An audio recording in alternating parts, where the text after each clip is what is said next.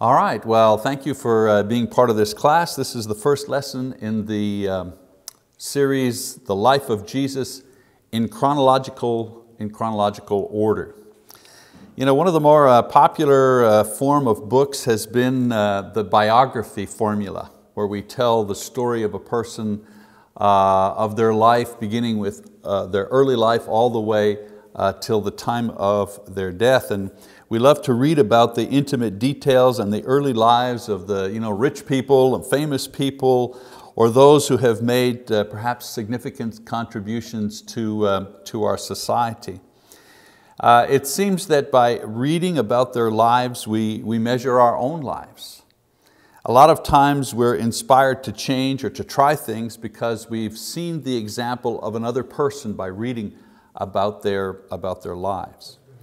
Biographies also give us insights into the forces and events that shape the person, and they help us to understand the world of the past and how these influences shape our own lives today, all by reading about the life of an individual in the context of their history and their society. So it would seem natural then that the studying of the life of Jesus would benefit us in all of these ways, and also help establish a true standard for living, since we're looking at the life of not just anyone, but we're looking at the life of the Son of God. Now usually when we study the Gospels, we're looking at the teachings of Jesus and what they mean. We're looking at how we can apply these things to our lives. We rarely study Jesus Himself. In other words, we rarely study His life in the order that He actually lived it, because we're reading through the Gospels, and the Gospels, each writer is emphasizing different moments at different times, and they're not always in the same sequence. Now the reason for this, as I said, is because the Gospel writers each record a variety of incidents in Jesus' life, sometimes not recorded by the other writers. So when you read the four Gospels, one after another, you're not always sure how the events flow. I mean, in general, they flow from beginning to end, but you're not sure which event happened at what time. They each tell the story from His birth to His death, but the details in between are not always explained in chronological order, so you can get a sense of how one event naturally leads into another event. So this class will have several objectives. First of all, I'll present to you the life of Jesus in chronological order. In other words, what He did and where He went from the first to the last in a step-by-step direction. Secondly, we're going to help you prepare a notebook where you will have, among other things, the event in Jesus' life listed in order. Event number 1, event number 2, all the way down to the final events of His death and His resurrection and His ascension. You'll also have parallel scriptural references for these events, also listed in chronological order. When I say scripture references, I'm going to also give you the event and then which of the four gospel writers talks about the event and the particular scripture reference for that event. So for this, I'd ask you to get a notebook, preferably one that will hold an 8.5 by 11 paper. Your notes will look a little bit like what you see here in the overhead that's above. You'll have a number, and then you'll have the event and the comment, and then you'll have all the references in Matthew, Mark, Luke, and John.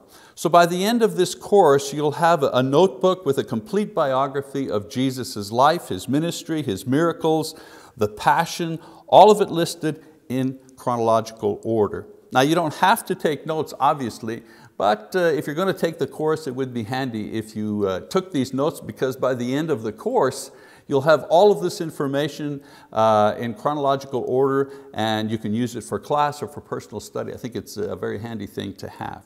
Okay, thirdly, I will select certain events to explain and enlarge upon, or you may stop and ask any question about an event or teaching for class discussion. We're going to stop sometimes at some events because sometimes we say to ourselves, I've always wondered about such and such. about a certain event, why he did this, or how this is connected to that. So hopefully by discussing the various events, giving you some insights, you'll understand some of the reasoning behind what Jesus did. And I also find one thing about this course that's very handy, and that is when you know how one event leads into another event, it kind of gives you perspective. It gives you a real perspective on the activity of Jesus' ministry. Now, if we move quickly, we'll be through in 1 quarter. But if our class begins to have a lot of questions and discussion, maybe we'll have to lengthen it. But our goal is to finish it in 13 lessons. So since most of you don't have notebooks at the moment, I'm going to start with an overview of Jesus' ministry with a handout that you can put into your notes. So we're going to move on to some of the larger events, the kind of overview of his ministry. Now, when Jesus was born, the world kept time according to the Roman calendar. There we go. Now, the Roman calendar was based on the year that the city of Rome was founded. Now, I'm going to talk about this because before we start with the events, we have to kind of put into context the time frame when Jesus lived here on this earth. So we're going to talk about the calendar. So when he was born, the world had a Roman calendar, and this Roman calendar was based on the year that the city of Rome was founded. With this calculation, Jesus was born in the year 735 because the city of Rome was said to have been founded 735 years previous to the year of his birth. So if we kept with it, we'd be in the year 2746 Roman time as of the year that we're actually making this class. In addition to this, some people of that era kept time according to the years that a certain king or an emperor was in power. In Luke chapter 3 verse 1, it says that John's ministry is said to begin in the 15th year of the reign of Tiberius Caesar. So they had different ways of pinpointing the accurate time. The Roman calendar, how many years since the city of Rome was founded, for the specific time, what year in the reign of a king, for example. So this particular calendar was used and continued to be used even past Jesus' life. In the Middle Ages, the Christian calendar was introduced using the birth of Jesus as the 0 point. When calculations were made and calendars were produced and distributed, it was noted that there was an error that was made, and the birth of Jesus was actually 4 years prior to the 0 date that had previously been calculated. And so there was a problem here. Because Christianity was the dominant religion at that time, they figured, well, let's get rid of this Roman calendar. Roman calendar is based on paganism, the city of Rome, and so on and so forth. Let's have a Christian calendar. And instead of the 0 point being the founding of the city of Rome, let's have the 0 point be the birth of Jesus. And so they did this, and they announced it throughout Europe and so on and so forth, and they had the calendars made, and the calendars were distributed, and everybody was working with that. And then they discovered that they had made a mistake in their calculations. And the true year of Jesus' birth was not that 0 point that they had established, but was actually 4 years before that 0 point. And so even after the mistake was noticed, they figured, well, it's too late now, we'll just have to go with what we have. This is how it came to be that when pinpointing the calendar date of Jesus' birth, scholars tell us that he was born in 4 BC. If you've ever read some scholarly material about the birth of Jesus, they'll say Jesus was born 4 years before Jesus was born. So it doesn't make any sense, but that historical note helps you to understand why they say this is the year of his birth. Now we also know that he died when he was 33. Luke chapter 3 verse 23 says he was 30 years of age when he began his ministry. And then when you review his ministry event by event, you see that he lived through 3 annual Passover celebrations, and he died during the celebration of the 4th. So if he was born around 4 BC and he died at 33 years of age, it means the calendar date of his death is approximately 29 AD. And so Pentecost happened in 29 AD. You know, those churches whose cornerstone, you ever see those churches, you go by a church and it has a cornerstone in its building, and it says this church established in 33 AD. I agree with the spirit and the doctrine of that, because the church was established on Pentecost Sunday after Jesus' birth and so on and so forth. But 33 AD is not the correct date. The correct date would be 29 AD. So even by New Testament standards, 33 was still a young age to die. The normal lifespan at that time was about 50 to 55 years of age. Today, normal lifespan, a man maybe perhaps 79, 80 years of age, a woman 3 or 4 years older. But in those days, lifespan was much shorter, 50 to 55. But even taking that into consideration, dying at 33 was still relatively young. Okay, so that's a little bit of history about the date, if there was ever any confusion about the date when you read about Jesus being born 4 BC, that kind of explains why it is in that way. All right, let's change gears here and talk about the 7 periods of Jesus' life. Now we're going to break that down, those 7 periods, I'm going to break that down into individual events starting in our next lesson. But for today, we're going to look simply at the 7 periods. So period number 1, there we go. I showed you the Pentecost. There we go. Period number 1 would be the boyhood of Jesus from 0 to 12 years. These include incidents and prophecies that led to his birth and the little information we have about his childhood. We don't have a lot of information in the Bible about his childhood.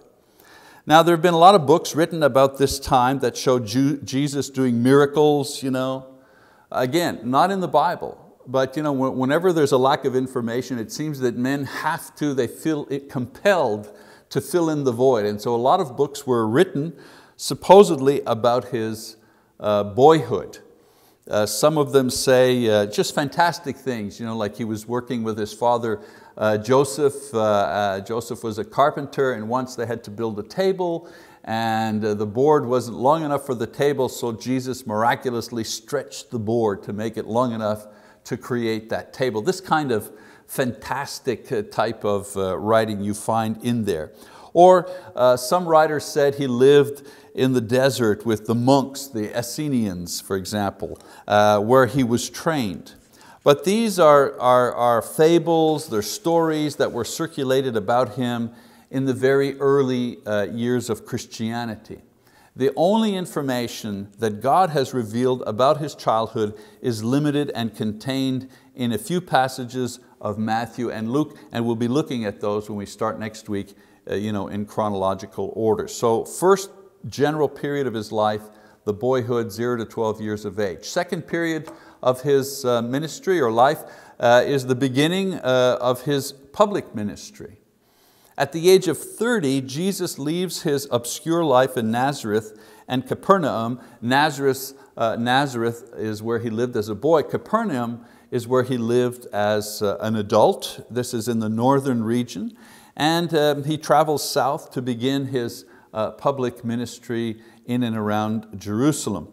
And this debut, of course, is spectacular, and it includes his meeting with John the Baptist. We'll talk about that when we get to that part of his life.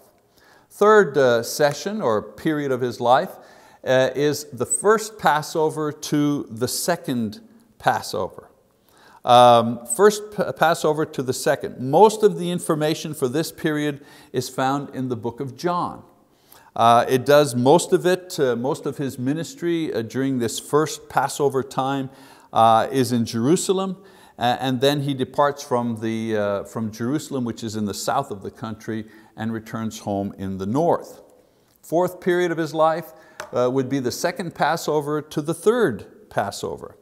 36 events make up this section, where most of the action takes place in Galilee, the northern part of the country where Jesus originally grew up. So we're always assuming many times when we read the Bible that a lot of things are taking place in Jerusalem because that's the key city, but that's not so. Many of the incidents that we're going to look at take place in Jesus' hometown and in and around the Sea of Galilee.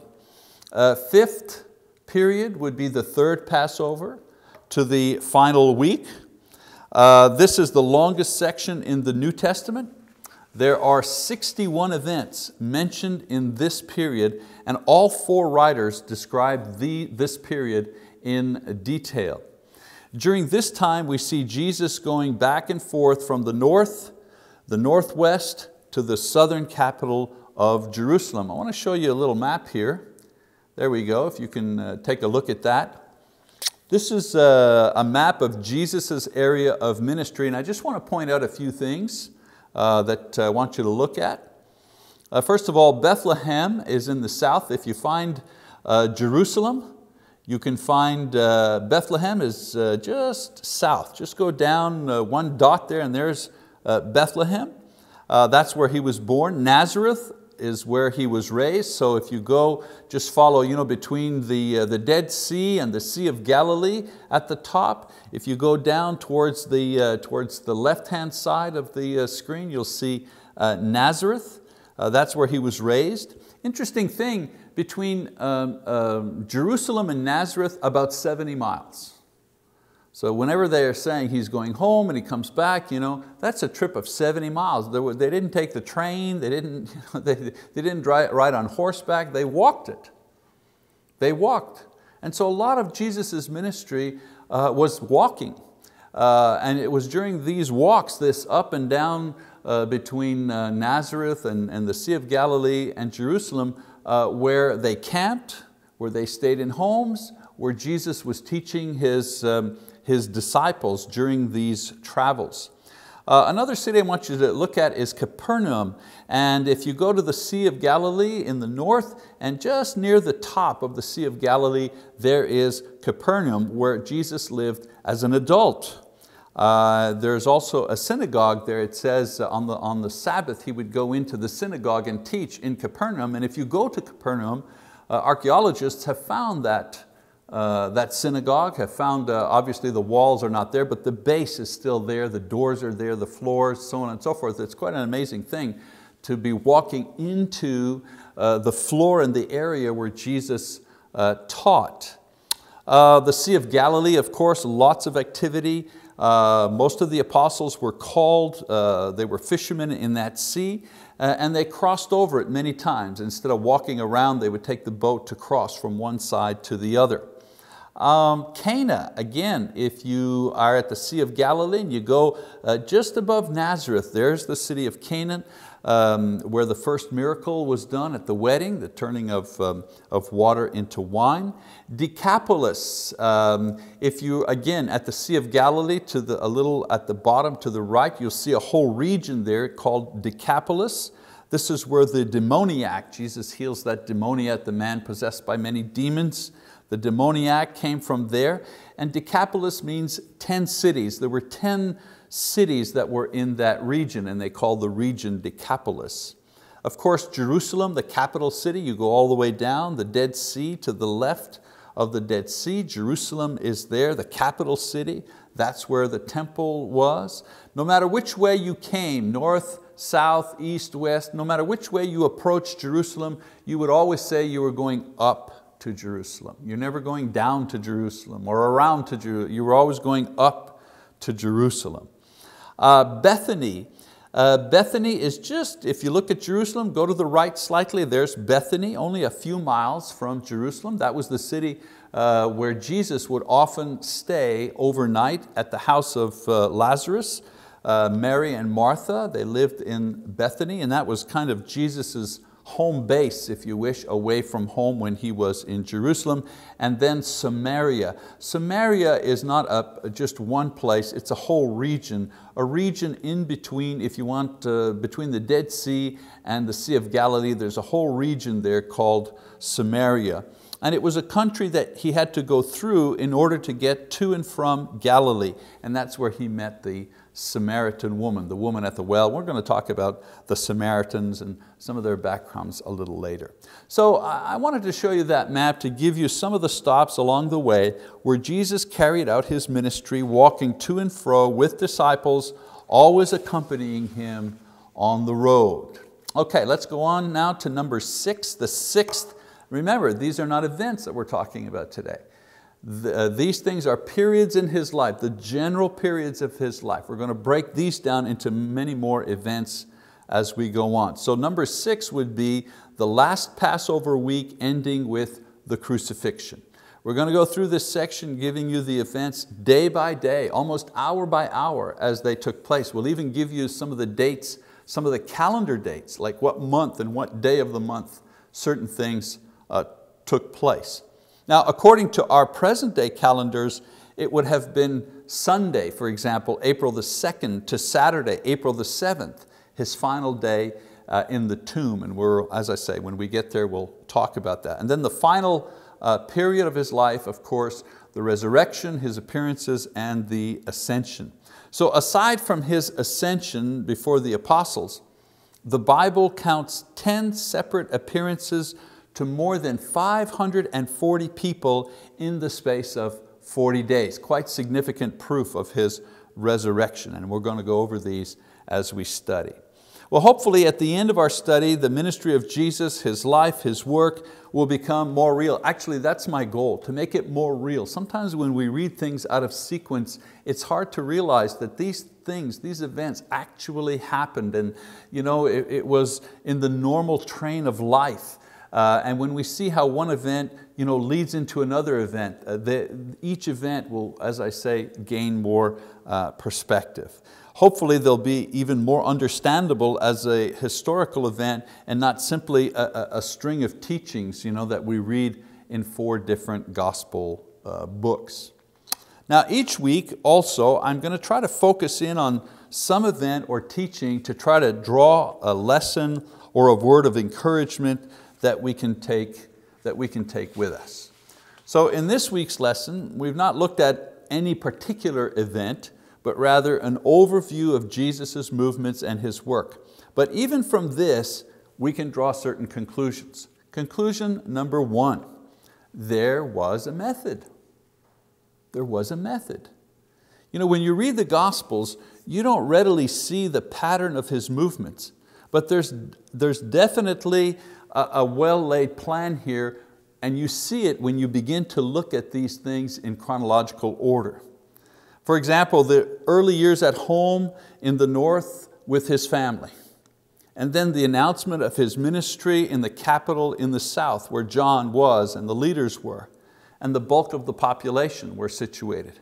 And then a return to the north to actually begin His teaching and miracles for His own family, recruiting His own neighbors as disciples. Doesn't that make sense?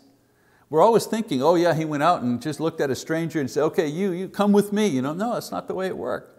The people He called as disciples were His neighbors, people who knew Him growing up. Doesn't that make sense? Aren't those the first people? Let's say you're introducing a product or you're selling Avon, or who are the first people you're going to talk to? Now obviously I'm not comparing the gospel to Avon, but in the natural scheme of things, who are the first people you're going to share the gospel with when you first are converted to Christ? Isn't it your mom or your brother or your cousin? Aren't they the people that you're going to talk to at the very beginning? Nothing is different here. Jesus calls His disciples. First disciples come from where? They're His cousins. They're people that He knows, people that live near Him. And then once He has some, then there's a return to Jerusalem to expand His ministry. Once it's established, He's got some followers. People are beginning to talk about Him. He's beginning to teach them. So then He and they, where do they go? Well, they go to the big city. And they begin to explain and begin to expand the things that He's talking about. And then they spend time in the north once again, and then in the east and the west after being rejected and hunted by leaders in the capital. Again, it makes sense. He goes to the capital, He teaches, He does miracles, He gets not feedback, He gets blowback. Who are you? Who gave you the right to do these things? Who do you think you are? You better be careful. So what happens? Well, they go back north and they expand the ministry in the northern regions. And then his final appearance in Jerusalem, which resulted in his death and resurrection at the very end. And then of course the church beginning in Jerusalem and spreading out. So there was a method. North begins in the north, goes to the south. Every time there was problems or he was being hunted or he was being pushed in by the leaders, he would go back north for a time and then let things cool in the city, and then he'd come back and continue. There was a method to his ministry. Secondly, his movements were based on ministry. His movements were based on ministry and prophecy. The fact that he was born in Bethlehem and he was raised in Nazareth were not just coincidences. These events were mentioned in the prophets. The fact that he was born in Bethlehem, for example, this was mentioned in Micah, the prophet Micah, chapter 5, verse 2. The fact that he lived and grew up in Nazareth, this, Matthew talks about this in chapter 2, verse 23. So Jesus himself mentioned that he did the will of the Father. The Holy Spirit moved him to go into the desert to be tempted. He didn't go to Jerusalem until the time was fulfilled. In other words, he had an agenda. He had a prophetic agenda to fill. It wasn't, how do I feel today? Well, maybe I'll do a miracle today. No, that's not the way that it worked. So we don't see mindless wandering, but rather a well-ordered ministry, timed to be in certain places at certain periods, based on God's word and the prophets, and He will, during the period Jesus was physically on earth, God's will was being accomplished, and God's will according to what the prophets said would happen when the Messiah would come. So the point we need to remember was that His whole ministry was not based simply on random events, but all events that were carefully laid out in advance by God and spoken of by the prophets. And maybe one more lesson that we can draw from this. Jesus worked in and existed in at that time in a very small area, but He had a tremendous impact on the world. He covered a corridor roughly, the corridor between Galilee and Jerusalem, about 100 miles. So if you go from Nazareth or from Cana or Capernaum down to Jerusalem, 70, 80 miles, and then if you go a little further north, a little further south, you've got about 100 miles this way and maybe 60 miles between the Mediterranean Sea and the River Jordan. A very, very small area of land. But look at the impact over 2,000 years. So when we're thinking that we can't do much for Christ from our little town or our small resources, remember how much came from how little in Jesus' ministry. If God directs our work and our efforts, we can affect the whole world for Christ from right here where we live and where we serve. Okay, so that's lesson 1 in the beginning of our series on the life of Jesus in chronological order. I hope that you'll read the passages to prepare for next week. That's one other thing. We won't have time to read all the scripture references and all the passages, so I encourage you to read those in advance and be ready for our lesson. So thank you. We'll see you again starting in lesson 2.